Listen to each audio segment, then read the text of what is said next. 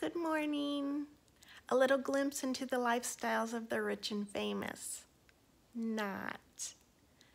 I am in bed recovering from very minor, it didn't feel minor procedure yesterday that was not expected.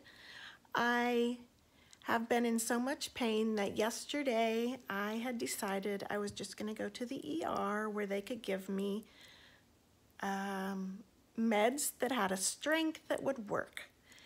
And as I was lying around preparing myself mentally for that, I guess, and trying to rest since I didn't sleep during the night, a phone call came from from the pain, what do they call it, pain clinic. And they asked me to come in so the doctor could see me. I had previously told them no, I wasn't coming back because it's an hour drive and then you end up sitting in uncomfortable waiting room chairs and blah, blah, blah. Okay, but I agreed to go. And so luckily Marcus was off, so he drove. We did wait.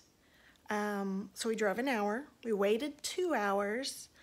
And after talking to the doctor, he decided it was time to do an urgent injection in my lower spine. And I've had this procedure done before, but it was always under general anesthesia. So I woke up not knowing any better, and I've never had any results from it that were good. So I was a little hesitant for a couple of reasons. I haven't had good luck with it, and also we weren't going under general anesthesia. So we did that procedure, and then Marcus is not a fan of needles. He said he would stay in the room for moral support, which the doctor was fine with, and the doctor was doing an x-ray procedure so he could guide what he needed to guide. And as soon as he pulled out the needle, Marcus said, "I'm out of here."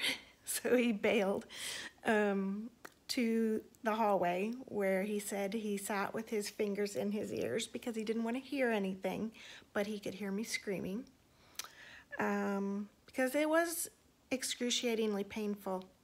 I wouldn't recommend it to anybody unless you have reached so much pain in your normal life that you're willing to do about anything. So I was willing. I didn't really see too many favorable results, but I'm feeling a little better today. And I also have a different round of meds. He has me on morphine and a couple of other things. So I think in combination, I'm still in pain, but I feel like the pain level has decreased. So anyway, I promised myself that I would just be still today, because a lot of times when I start to feel a little bit better, I feel the need to be productive, and so I, put dishes away or make lunch, or just do something for myself or the house, or to take care of the family or whatever. But I promised myself yesterday, after getting home from that procedure, I thought, you know what, if I went through that much pain, I need to make sure that I'm doing my part to help it work. So anyway, this is my life for today. I'm trying to be as positive about it as I can because I'm hoping that it will pay off. But as you can see, I'm still in bed, but I have my trusty companion over here. Where is she? Emma? Emma, are you awake? There she is. There she is. My trusty companion. She's normally right by my side. Okay. And I have crosswords, and I have the television, and I'm keeping the lights real low just so I will kind of remain in kind of a muted state and not get overly optimistic about my ability to do things, because there are things I want done, and I'm telling myself they're just gonna wait. They're gonna wait. So anyway, I just wanted to send a little briefing, because I know that yesterday's post was kind of a downer, and probably I sound very ungrateful. I don't know, but I'm not. I know that I'm blessed, especially after you hang out in a pain clinic for 2 hours and you see others and their situations. It really, I think, touches your heart and shows you that other people can have it worse.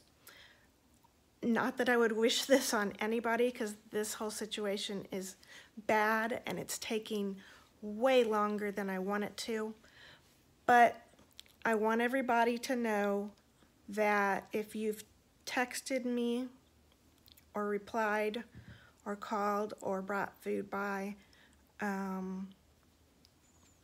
just everything that you guys have done, doesn't go unnoticed. So thank you. I appreciate when people stop by, even if it's unexpectedly and I have to put on a bra. I'll do that for you. For my good friends, I'll wear a bra. Actually, no, it's the opposite. I won't.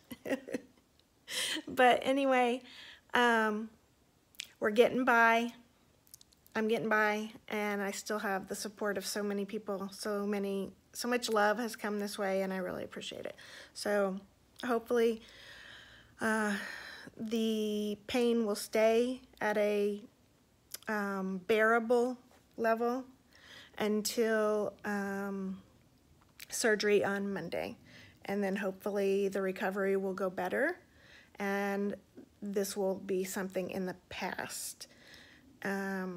Whatever, it's in God's hands. It's not in my hands. But today I have a good attitude and I'm hopeful. So thank you. Thank you, Lord. Love y'all. Bye. Oh, did I just say y'all? Love you all. Bye.